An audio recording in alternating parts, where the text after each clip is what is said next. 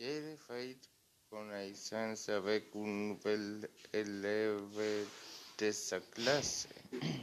Pierre, bonjour, ça va?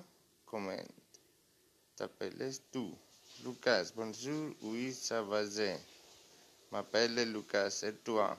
Pierre, moi c'est Pierre, bienvenue au collège Claude Debussy. Lucas, merci, c'est gentil. Pierre, tu viens d'où? Lucas, je viens de province avant de habiter à Limoges. Pierre, Limoges?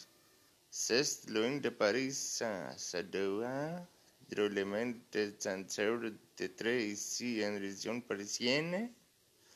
Lucas, c'est clair, mais si Limoges c'est une grande ville, elle n'a rien à voir avec Paris.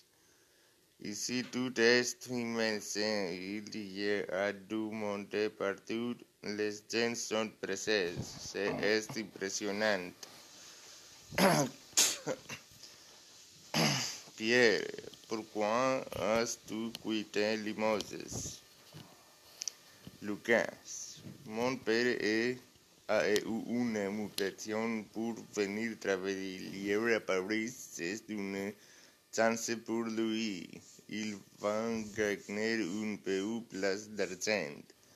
Pierre, c'est souhaite ne t'inquiète pas, tu vas vite habiter à ta nouvelle vie.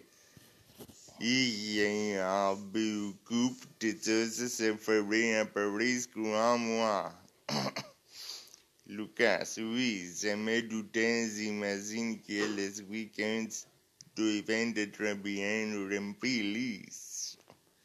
Pierre, oh oui, entre les magazines, les restaurants, les musées, les parcs, les piscines, les bowlings, les cinémas, les terrains de sport, bref, les activités ne manquent pas.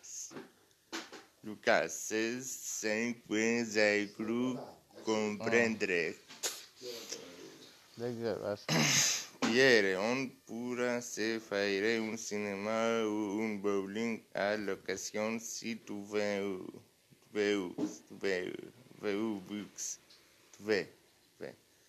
Lucas, ok, pas de problème si est sympa de ta part.